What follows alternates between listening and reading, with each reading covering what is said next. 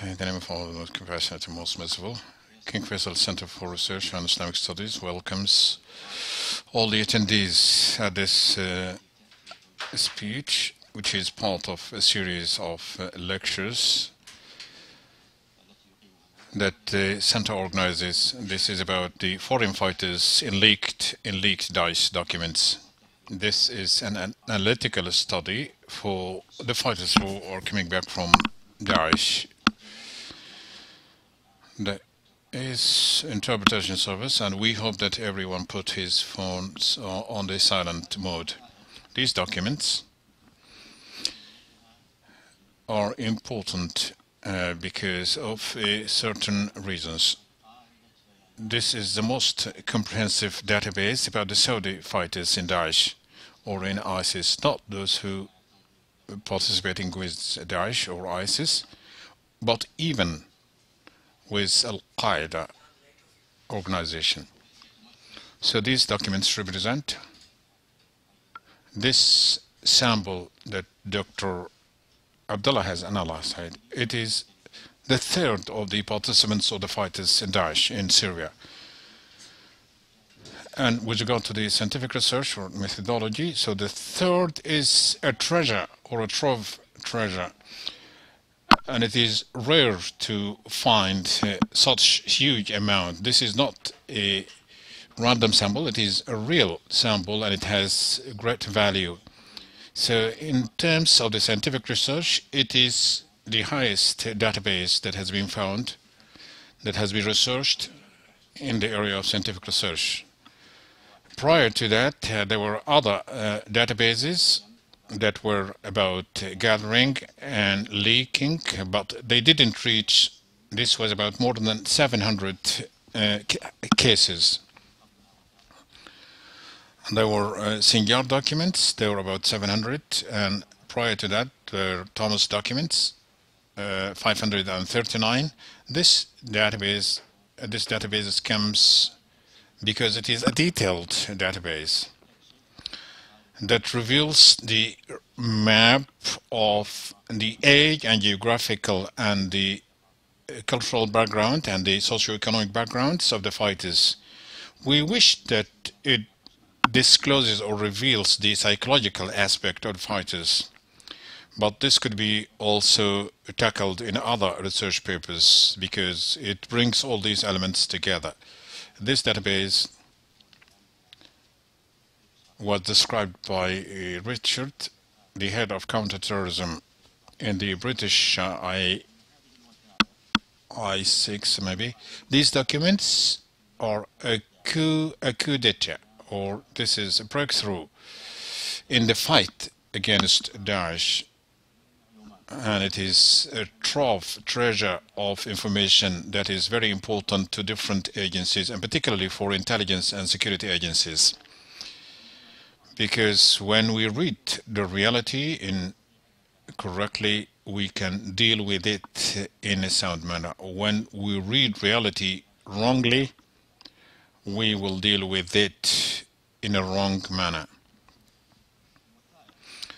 The documents or the gathering of this information in the literature of the Takfiri groups or excommunication groups have different pathways. The jihad group in Egypt, or the fighting group, were using encryption in the data. They rejected any real description of the case. And then Al-Qaeda came around, and they were divided into groups. You have Abdullah Azzam and his group. They began in preparing the documents, particularly in Babi region and in the camps of Abdullah in Afghanistan. The second group, which was the Takfiri group, you have Ayman al-Zawahiri, and the group, they rejected to have any recording, and Bin Laden, one of the people who likes to write, but he rejected to write documents about his recruitment. So there was a lack of information about the Ansar and Muhajirin. Daesh has also inherited this division, but since 2013 they have written down their information. So they began in recording detailed data for each recruiter, or for each person being recruited, sorry. So they have a large or a huge database about their individuals. The study has been prepared by Dr. Abdullah bin Khaled Al-Saud, the head of research and the head of the Security Studies Unit at King Faisal Center for Research and Islamic Studies. He is an assistant professor of strategic studies at Naif Security University, and he is a fellow of King's College in London, a researcher of security studies that has been published in a number of journals and international papers. And he received a Ph.D. from the College of War from King's College, and the master's degree in global security from King's College, and the bachelor degree from King Saud University in law. And for us as researchers, we always refer to the speaker's speech about the soft power influence that has made a lot of controversy since 2016 up to now, and we are still questioning what is this soft power that he is going to talk about in his speech. So you are welcome to, and you are kindly requested to put your phone off, or you turn it off. In the name of Allah, at the outset, I would like to welcome you all at King Faisal Center, and I hope that I will give a rich and entertaining speech. Dr. Abdullah, he introduced me well about the type of these documents, and I will try to be brief because researchers spend a lot of time about their papers. I will talk about 4 points, main points. I will try to interpret these documents, when they were leaked and who leaked them. And then after that, I will use the methodology that I used in this study, and then the body of this language, which is the analysis of the data. It was divided into 3 parts, and following that, the results and the findings. Before we start, may I try to give you a picture, or draw a picture? 759 Saudi individuals being recruited. Not all of them. Some of them might be Saudi nationals, and some of them might be residents in Saudi Arabia. Let us see the picture with regard to the phenomenon of the foreign fighters in Iraq and Syria. Saudi Arabia was not the country that has sent the largest number of people of the foreign fighters in Iraq. It was the first country. On the top is Tunisia, which has sent 6,000, and following that Saudi Arabia 3,000, and since 2011 for all the terrorist organizations, including Daesh and others. But the picture will be reversed when we compare it to the population in the Arabic and Muslim countries, and the number of Muslims in some Western countries. We find that the rate of the Saudis is in the lowest rate, and this, we don't exaggerate when we do have a problem, but the problem is with regard to Daesh is more clear. In other areas, in other regions, 3 days ago, I read the statistics in The Economist that the Western Muslims represent 1%, but the rate of the Muslims who join Daesh is more than 16%. So the rate is huge compared, so this is a global problem, and it is not limited to Saudi Arabia and Arab countries, although we are suffering from it. The leaked documents, these documents were leaked in 2016. They were leaked by defectors from the organization, and the first people to receive it, and then there was a limited number of people who got these documents, media organizations or media outlets and academic. One of these institutions that received these documents, the International Center for Radicalisation, the International Center for Radicalisation, I was lucky enough. At that time, then when I spent that time, I spent 1.5 years as a research fellow, and I have seen these documents. At the beginning, there were more than 20,000 documents, but after deleting the repetition, there were 4,000, more than 4,000 documents about foreign fighters who joined Daesh of different nationalities. The significance of these documents, these organizations rely on secrecy, or they depend on secrecy, and it is very difficult to understand the inner workings. This is a picture of these documents, the information being taken out of this document. You could see that there are 23 columns, or 23 lines, but some of them were not meant to be filled out. You see the level of loyalty and the date of killing. So this is meant to be filled out later on. So it was supposed to be as archive of every person who joined that organization. Some or most of this information was very valuable.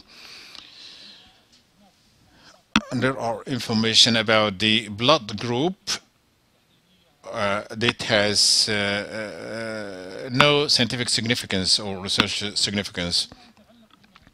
With regard to the methodology, at the beginning there was 6 phases. It was the sorting out and the nationalities, and also deleting the repeat documents.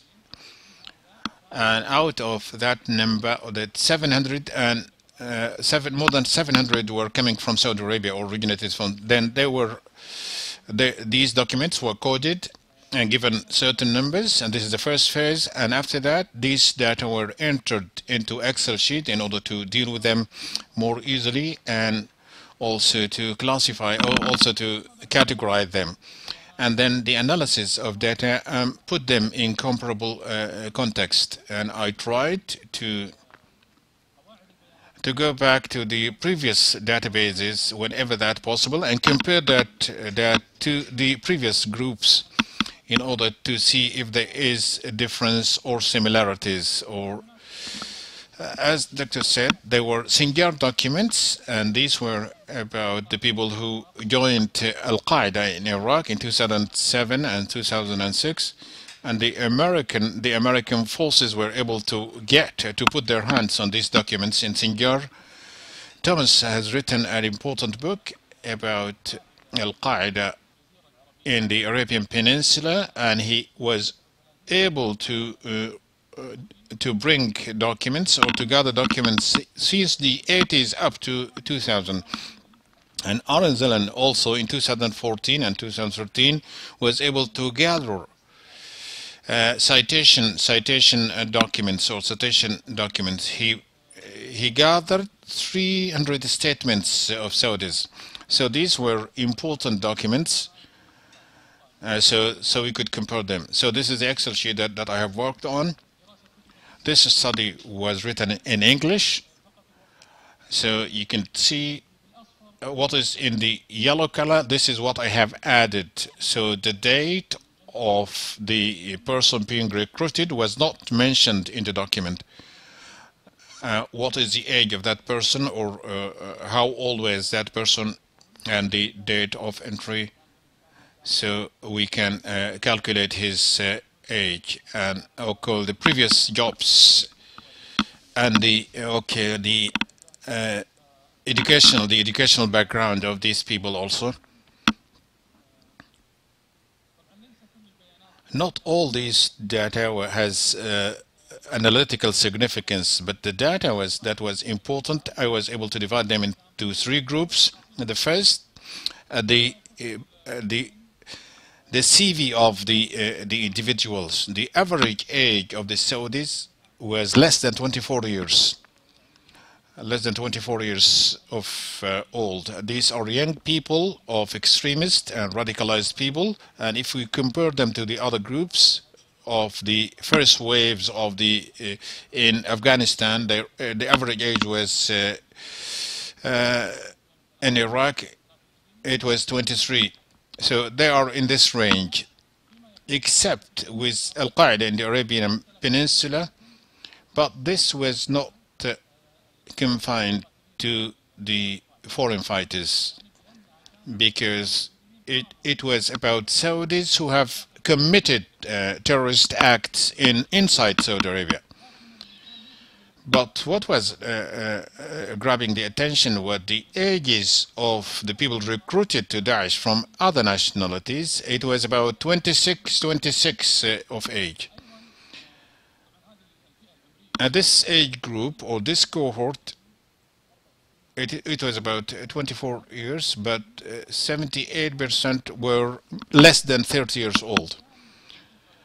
What was strange is the disparity of the ages, and the oldest person or the eldest person that was the people who were born in 1957, and they have. So there is disparity of the ages. As we see, the majority of them, 78% were less than 30 years. This gives us an indication that the majority of this group were born and raised after the 9/11 era or post 9/11. And despite of all that, these terrorist organizations were able to attract these people. This is a global problem. So the attraction was from the east and west. More than 30,000 foreign fighters from more than 100 countries, and these were new generation of fighters. With regard to the social status, 73% were singles, and 18% were married, and 9% was unknown. If we compare them, 61% of them of other nationalities, they were singles, and 30% were married. So the majority of the Saudis were singles. So the age is less by 2 years for the Saudis. 18%, this is not a marginal group. We are talking about 138 persons of Saudis in this document. 93 of them that they have children. One of them has 8 children, and the majority have 1 child. Or this makes us to pay attention.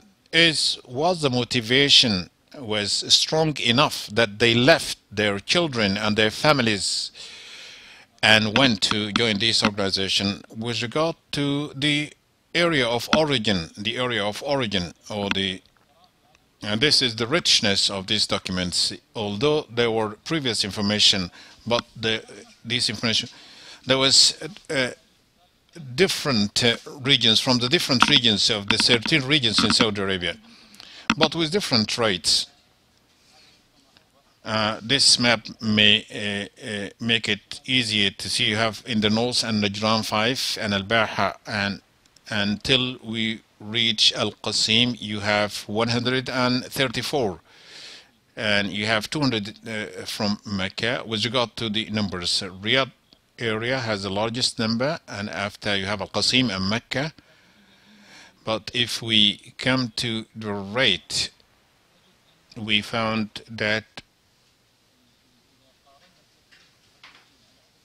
if you compare them to the population of Saudi Arabia, so it is about 2.6. 4 regions in Saudi Arabia has a larger volume. Riyadh region, although it has a large number, it was the false. And you have Al Qasim 10.3, more than double. And then you have Hail and Tabuk and Riyadh. The 3 regions that has the least number of people who joined is the south of Saudi Arabia. You have Asin 1.3 and Najran 0.9, and this gives us an indication that what is the reason behind that. I try to compare the previous waves in order to look if this was an old or a new trend. You have the Sinjar documents and Zelan study, and we noticed that in the previous waves, the western region of Saudi Arabia they had the highest majority. And in Zelan's study and the current study, it became the central region. And that study was about in 2014 about Syria. And the previous was in Chechnya and in Afghanistan and in Bosnia. So there was a trend towards the central region in Saudi Arabia. Thomas has mentioned in his book that by the end of the 90s, so the central region of Saudi Arabia has become the focus. These documents that we have might support this statement, but there is representation of other regions. The Al Qasim and Riyadh and Mecca are the least areas that have object poverty, and this gives us an indication that we could challenge the existing theory that the socio-economic background was the motive for extremism or radicalization. This is not the case in this sample. There was a question in the document: what are the countries that you have visited for each person being recruited? So there are various answers to that question. What was noteworthy is that Daesh wanted to understand whether it was possible to find recruitment opportunities. But as a researcher, this question was important as an indicator about the socio-economic conditions. When the person that he have visited other countries, this means that he has financial capability or financial ability, because generalization might not be appropriate, but this is an appropriate. So the Saudi element in the majority was not isolated or poor. Two-thirds of them, they said that they have previous travel experiences. 25% or a quarter of them, they said that they have visited other countries. This is for the CVs. With regard to educational background, there was a question about the level of knowledge of Islamic studies or Islamic Sharia. Some of them, they have simple knowledge, and some of them were students, or this does not mean that they have advanced knowledge of Islamic knowledge, because but since it was mentioned after a symbol, I took it as advanced knowledge. The people coming from Saudi Arabia, compared to other nationalities, 58 of them mentioned that they have a low level of knowledge of Islamic studies or Islamic scholarship. So Saudi Arabia is a conservative country. Students from or peoples from the primary or elementary schools receive religious learning or education, because 8% they said they are students. So these are personal claims. When they talk about their capabilities, they exaggerate. So we should take this with a grain of salt. And there is another element that some critics might say this is the theoretical knowledge is different from the practice. But when it comes to Daesh, the documents do not indicate that or do not refer to that, but this has been mentioned. There were widespread cases that people move from.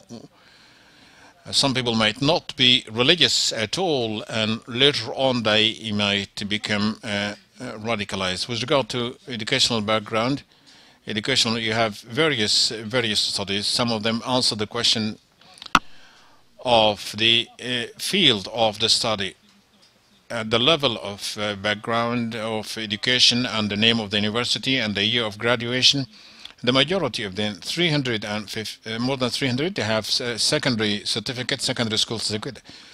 And people with undergraduate degree were more than 300 for travel for foreign country that has been torn by war.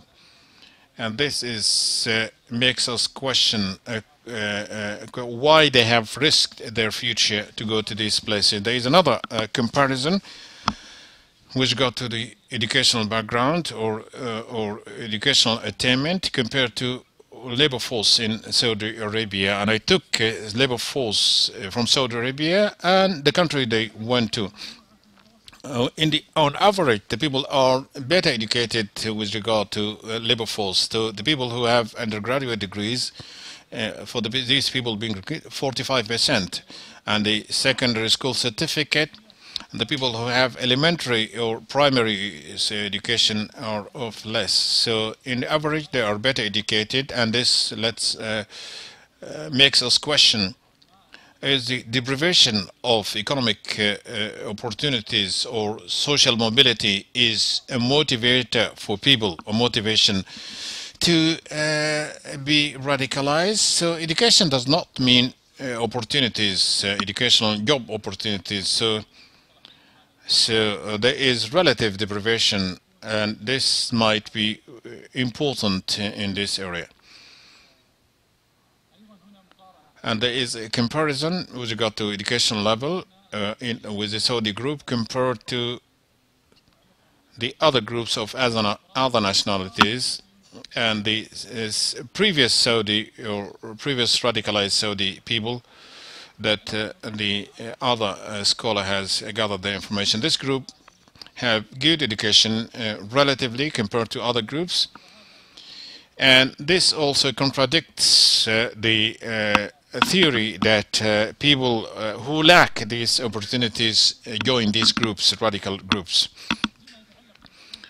With regard to the subject of the study, 209 of this group have mentioned that their specialty area, and I found a sample of Stephen Harting who wrote a book in 2015 that book was published, and they were able to gather information about what these people majored in for people who have joined different radical groups. And so I found it an opportunity to compare them, and there is a representation of these samples of different nationalities.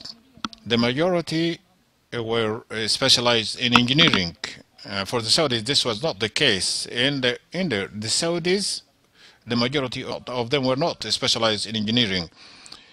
They said that the Saudi job market attracts, or the people who have studied engineering, they find job easily in Saudi Arabia. So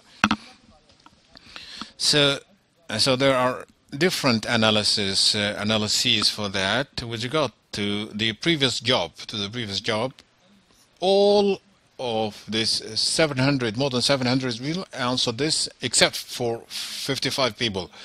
There were a lot of entries, so I tried to categorize them, and I put them in 11 categories. The first group were students, 32%, and followed by the business sector and the private sector. It is not strange that the students were on the top because of the age. And this was repeated in all the waves of the extremists. 15% said that they are jobless. If we exempt the students, if we So this result will move up from 15% to 23%. If we put into consideration that the Saudi group was better educated, this is significant. But we should avoid also that the age average was less than 24%. So so the jobless might be new graduates. 2% has mentioned that they were jobless, but they were recently graduated. And there is also the other nationalities in Daesh. The jobless people were 7%. The other point that 5% of this group, they said that their jobs were.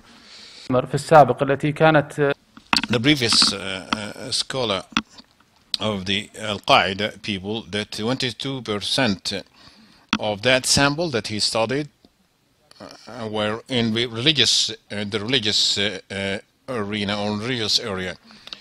The reason might be the discourse of Daesh was different from Al-Qaeda.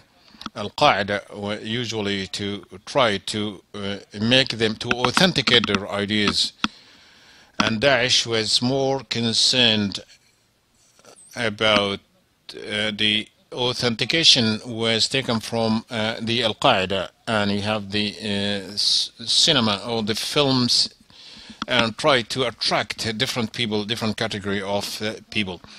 The third element is the suicide bombers, about the fighting role or the combat role for each people. They were given 3 options: a fighter and suicide bomber, or being someone who would immerse. So the difference, this does not mean that he's going to kill his friends and colleagues. So the largest majority tried to be suicide bombers or fighters. If we took the people who were married out of these fighters, it is less than 18%. Those who took the suicidal role were more than those who chosen to die were higher than those who were mere combatants. And there is a comparison of the Saudi group and the terrorists from other nationalities and the Saudis in Sinjar documents. So this is also significant. You can notice that in Sinjar documents, the people who have chosen suicide or bombing, and the people who have chosen fighting was 84%. And this leads you to question why the options and the choices of the Saudis have changed from the choice of death or suicide operations. Al-Qaeda in Iraq was an insurgency group, and they have a strong enemy, that was the US. So there was a motivation for the people who joined for Al-Qaeda. Daesh or ISIS has created a state or established a state and tried to build a bureaucracy, and they have announced a caliphate. So this new project, exciting project, makes life more better. And there was a question: have you joined jihad in the past? 91% said they haven't have previous experience. So this is a new generation. Mostly its radicalization was for new circumstances and not for previous experiences. 4% they said they have, and 5% that they haven't answered the question. 32% who said that they have previous jihadi experience, These are the countries, 18% in Syria. And this means that they understood the question before joining Daesh, because they said in these documents that they came to Daesh from Jabhat al-Nusra or from Ahrar al-Sham or the Free Syrian Army. The dates of entry, you have 2013. And the month that have seen the largest number of people was September 2013. If we compare this to the people recruited from other nationalities in these documents, the month that has seen the largest number was June 2014. After 10 months of the months that have seen the largest number of Saudis who joined. This was a few weeks about the creation of this organization. What has led the Saudis in 2013 to join this group, and then the number decreased? In my opinion, the entry of Hezbollah in 2013 publicly in the war in Syria with the Syrian regime was an important factor in the first wave of the migration of these Saudi young people to join that terror organization. The Saudi government in 2014 has put Daesh and Jabhat al-Nusra and other groups as terrorist organizations. And Saudi Arabia also approved or passed a penalty of 2 years for every person traveling to the conflict zones, whether this for every person traveling, whether to join Daesh or to other reasons, to these conflict regions. This has reduced the number of people of traveling. So the statistics up to 2014, but in 2015 and 16, the numbers have decreased to a great degree. We should not forget that in 2013 there was also the acute level of animosity between these two groups, between Daesh and Al-Qaeda. And this might be another reason that had reduced the Saudis going down. We go to the entry points or the crossing points. There were 15 points at the Turkish-Syrian border. But 4 points have received more than 80% of these people. You have Tel Abyad, Jarablus, Azaz, and Altama. These are the crossing points. Azaz, on the Turkish border, you have Kilis city or town. And some of them have mentioned this, but the crossing was the same. And Altama in the Syrian border, and Rayhan on the Turkish border. And it seems that the crossing was the same. Or the entry points. These are the entry points. What was significant is that the rates of the flow of people has increased from the west to the east. Altama is on the northern western part of the Syrian Turkish border. The entry was in 2013. Azaz also from the northern western part. Most of the entry was in 2013. Arai, they started in 2014. Jarablus was inactive and then became active. So this reflects the changes on the ground.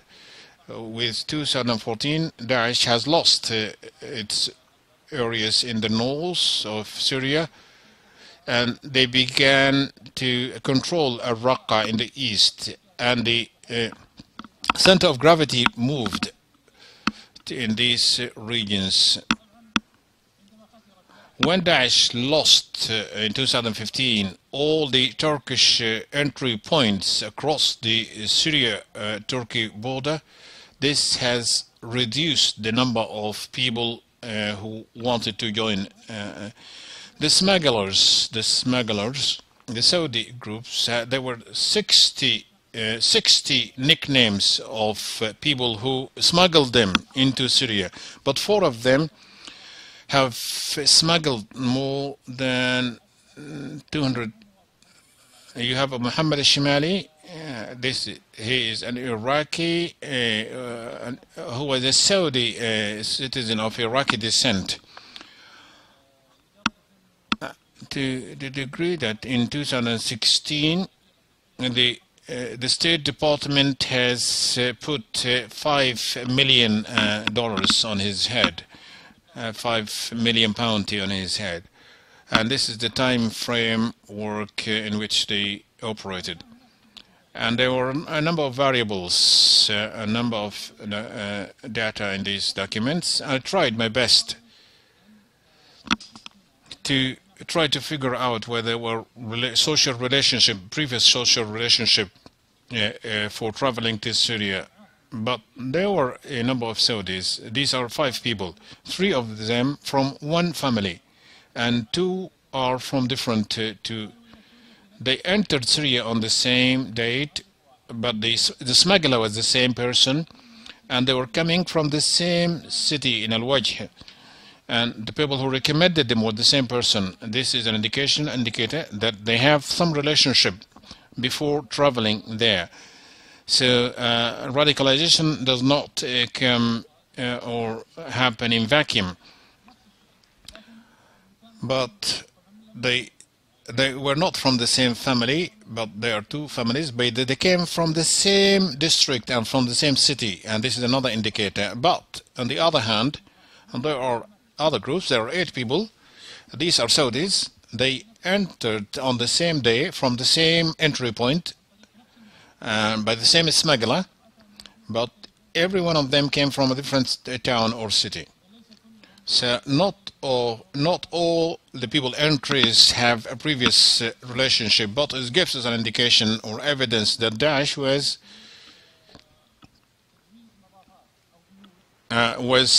preparing safe houses for these recruited people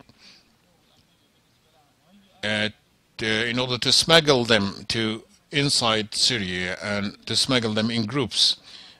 In some days there were a lot of people entered from different nationalities, Saudis and non-Saudis. The findings, the most important findings, these were a new generation of terrorists, and they were more extreme and far right, and they were mobilized in a faster rate compared to the previous ones. And this is radicalization was a response to events and current conditions. 91% said that they haven't previous experience of combat or fighting. In my opinion, with regard to the Saudi group, the increase of instability and the lack of security and also for fragile countries have more influence than the socio-economic conditions. We found that on average the Saudi group have good education level of education, and they were not poor. Generally speaking, they were not poor or poor background. The social media and the internet has facilitated communication even 15 years ago. The security consequences of this mobilization transcend the time of the conflict itself. If we took into account the mobilization in Afghanistan, so this will be followed by security problems. We are not talking about Saudi Arabia. Daesh had tried to conduct and to carry out explosions in Saudi Arabia, and they were defeated by security forces. But I'm talking about the region as a whole, and Saudi Arabia is not isolated from that. And here we might talk about this point. The religious ideology, the role of the religious ideology is secondary.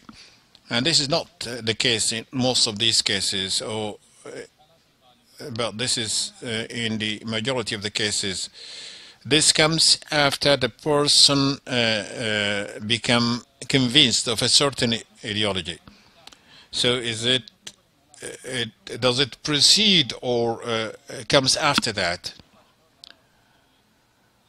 So we might discuss this later on during the Q&A, because the violent radicalization or violent extremism, what makes the person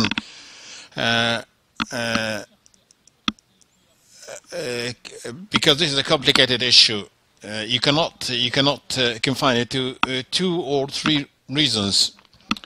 So one person might be radicalized for a certain reason, for certain reasons, and another person might get radicalized for a different set of reasons.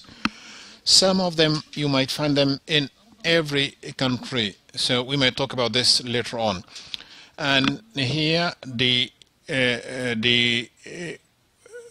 wide-ranging comparison that might transcend the socio-economic and ideological and religious factors. This focuses on a certain country or a certain region. And terrorist organizations, they set their religious discourse or rhetoric on a certain, or narrative on certain regions. And this is very clear with regard to these regions. We need to study this phenomenon in each country in order to try to find appropriate solutions and not generalizations that might apply to other. Thank you very much.